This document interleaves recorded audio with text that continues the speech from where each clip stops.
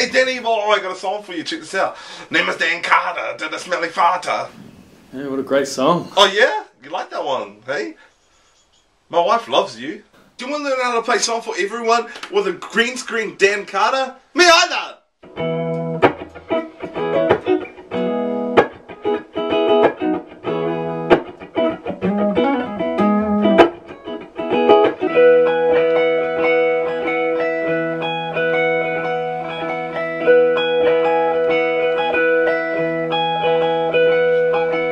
So for this song we are in the key of E, and the intro starts with there's all this wishy-washy sort of E chord business going on in the background, but the guitar actually starts with some little riff thing up here, starting right up here on the 12th, 14th and 16th frets, okay? So we're going to bar the 12th frets, the E and the B strings, okay? Your first two strings, sound like that, okay? And then we're going to reach up with our pinky and we're going to play on the 16th fret of the E.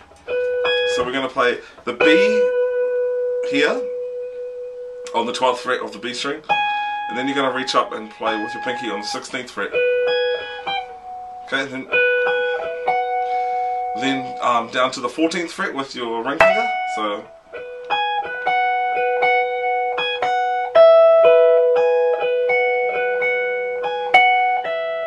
okay, so from the 14th you're going to reach back up with the pinky, and then to the 14th, and then off.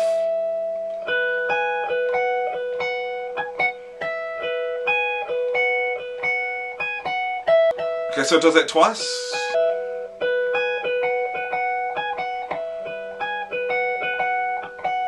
Then the last two times you're going to go and play that note up here twice.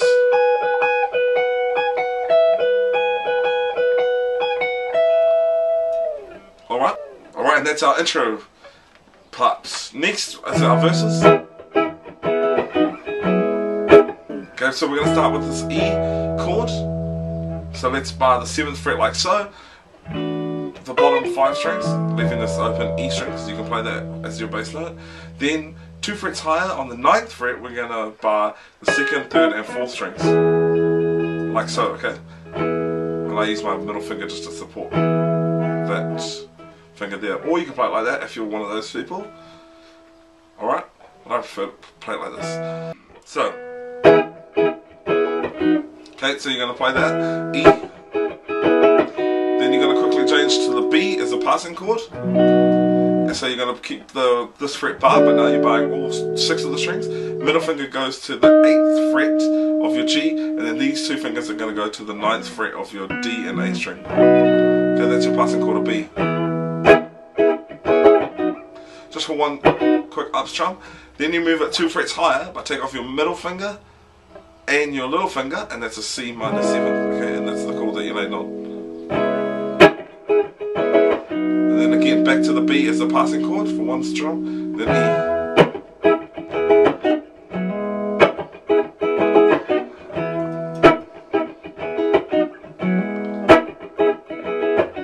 Alright, now the first time, let's find that do this.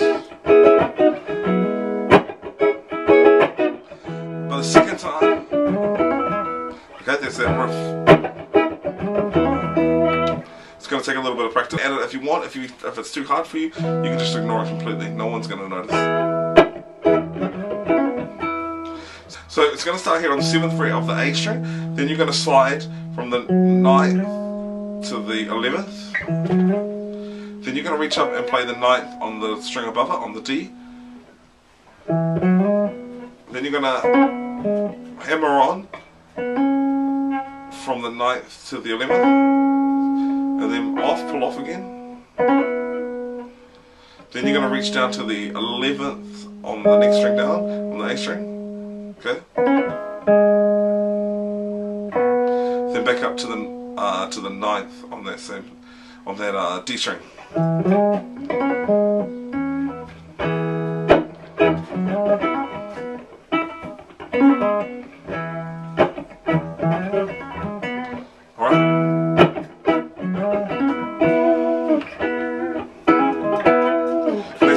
Actually hit these strings above it, fine, it's still part of the E chord.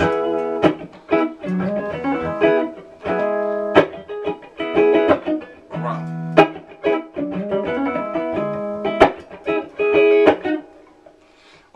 that leads us to the pre-chorus part, and there's just two chords. It's an A, alright, and a B. So it's just like an A bar chord, except we're going to leave these two strings open. I think it gives it a cool sort of sound. So let's bring our first finger to the 5th fret of the E string, the lowest E string. Then we're going to use these two fingers to go to the 7th fret of the next two strings down, which is your A and D strings. Middle finger is going to go to the 6th fret of the G. Okay.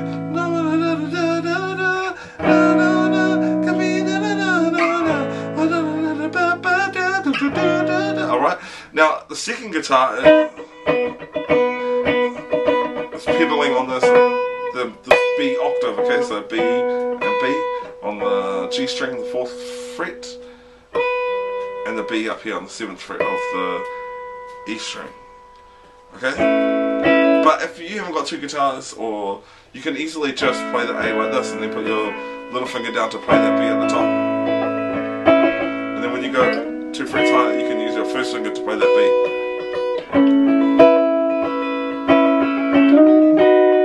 Alright, and that easily gives you the same sort of sound.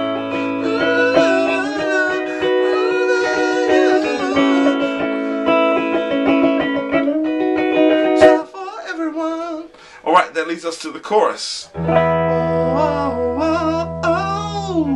Let's play an E. This time we're going to open it up again to leave these bottom two strings open. So first finger goes to the 7th fret of our A string. Then these two bad boys are going to go onto the 9th fret of the D and the G strings. So that's an E, and you're going to play this open bass. Yeah. Then to the A that I told you, that's all for everyone. And then back to the E. And then B. That's all for everyone.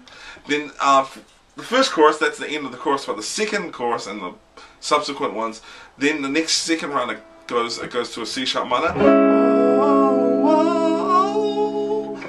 That's all for everyone. E. B. Alright, so the only change is that instead of playing the E the first time, it plays the C sharp minor. So let me teach you that one. Put your first finger onto the 4th fret of your A string. These two bad boys go into the 6th fret of your D and G string. Middle finger is going to play on the 5th fret of your B. And then this E is open. Okay?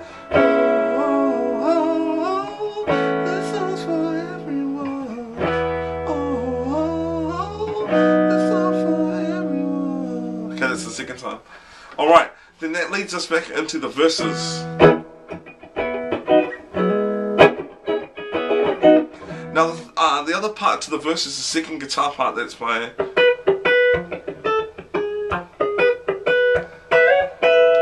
And if you're interested in learning that, I can teach you that right now. Middle finger is going to go to the 13th fret of your G.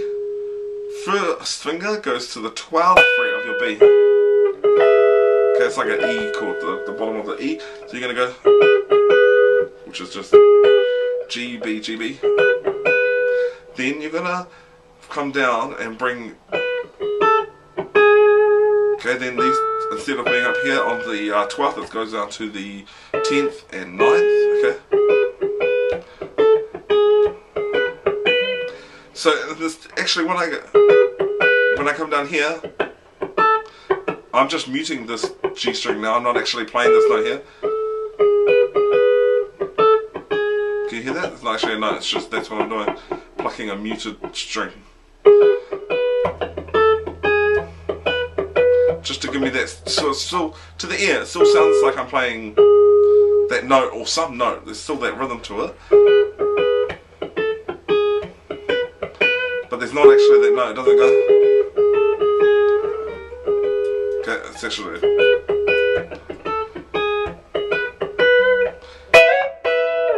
Now there, you're going to bar the 12th fret of the E and the B strings, and you're going to play once.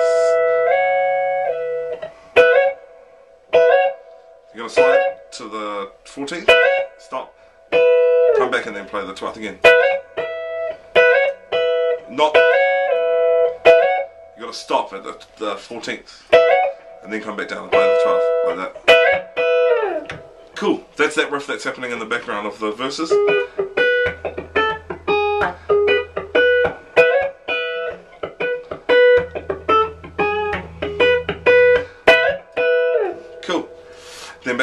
Now the only other part to teach you is the bridge, which is where we have our Anisha Mystic brothers, Felidi and Donald, rapping, and the chords for that are the same as that chorus one, so that I taught you the second half of the chorus. So C sharp minor, and then to the A,